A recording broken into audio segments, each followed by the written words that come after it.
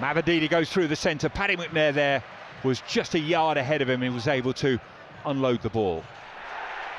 Here they go again, though, over on the far side. Middlesbrough have it, and the flag has not gone up.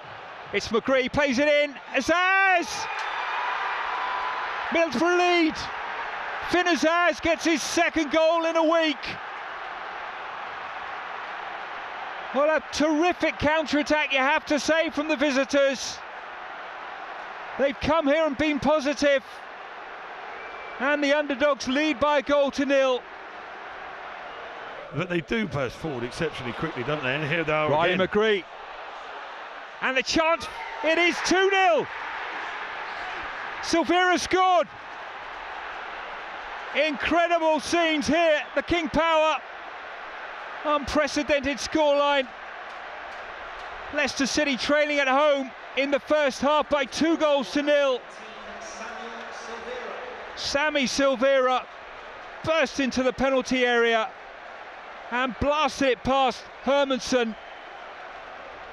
And Middlesbrough's fans over on the far side cannot quite believe what they've seen here, and nor can the Leicester fans. Alternative role for him, but it looks like he's played there before. Vardy through the centre. He's one-on-one with the goalkeeper. Vardy scores!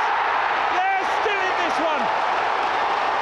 At last, Vardy gets the ball out of the back of the net.